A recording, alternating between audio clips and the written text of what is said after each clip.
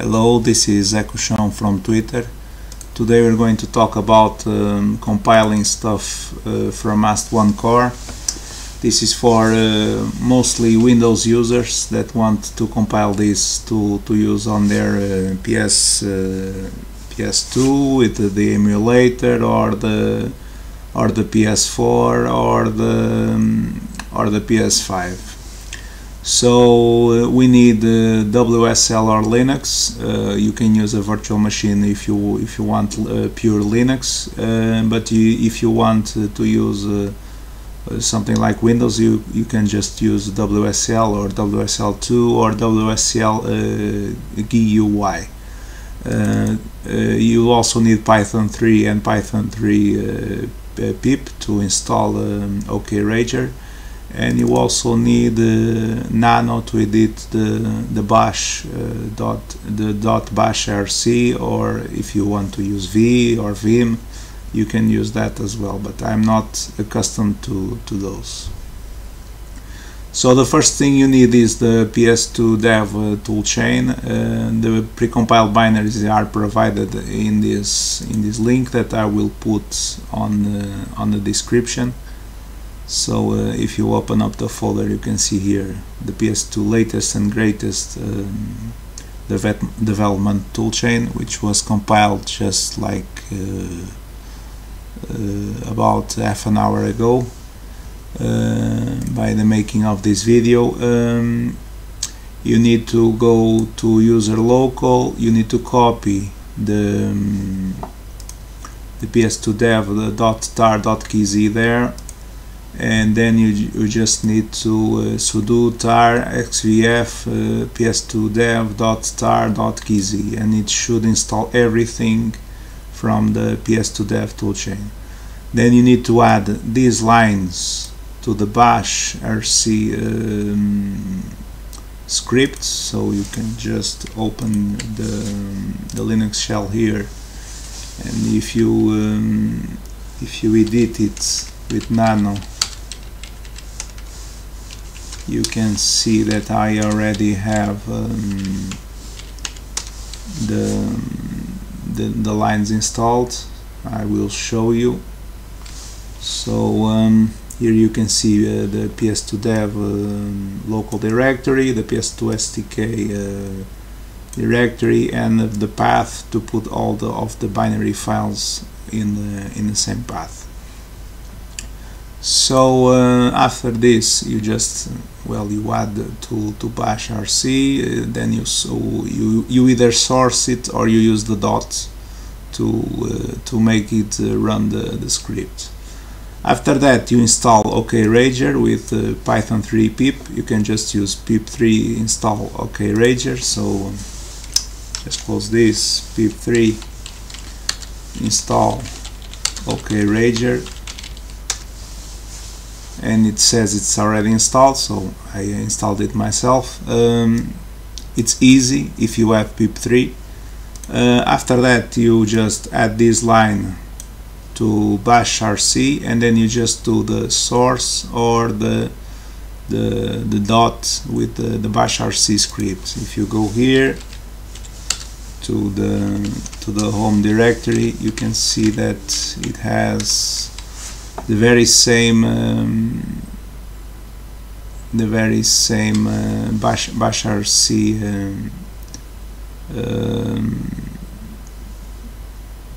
part that you have to add. So this is for OKRager. For mast1core, I usually just put it on the desktop. So in my desktop, I just copy this command, paste it here, and it already exists, but I will remove it. It's removed, so I clone it, and it's cloning. After that, I just export mast1core to the path of mast1core. For example, in my case it's mount C users Ekushon and desktop, and then I put mast1core. So I can use this. I can also put it on bash RC, and then I use the source or the dot, but it's easier for me if I do this. And well, you can do both ways, but as long as it's on an accessible place, you can just do this. In the GitHub, it says there that to use opt, you can use any of the paths available to you. I usually use the desktop one, so it's easier to me to access the SDK. So yeah, after that you do this cd mast1core samples, and then you just go to do the sample that you want. For example, ps lightbar, and you run bash build build.sh, and it should build everything for you. So you just wait a bit. You can see here it's signing to the memory card files.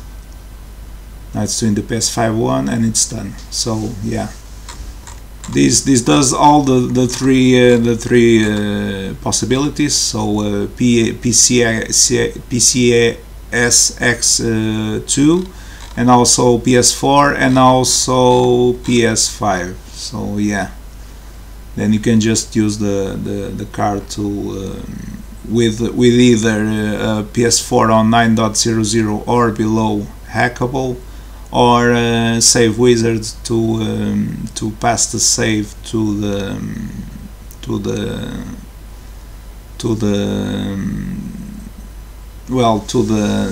the game via PSN or via whatever firmware you're using with the Apollo save tool. So yeah, you build. You can just use the ./build.sh. So it does the same. Let me just go to another sample. cd ps2 hello world, and then I go here and I just type ./build.sh, and it will build the same as I ran bash build.sh. Let me just put add this to bash rc and source. So yeah, this is also required. You can also use Apollo save tool if you have a hacked console, or save wizard if you don't. So yeah, this is the basics of the basics. You can just get it from here. It's a simple tutorial, I think, because you don't have to build the PS2dev toolchain. I already did that for you. If you want to build the PS2dev toolchain, just be aware that it will take a very long time, even for a computer with multiple threads and very powerful computers. It will still take a very long time. So yeah, that's all for today. I will add all of this to the description, and I hope I will see you guys on the next video.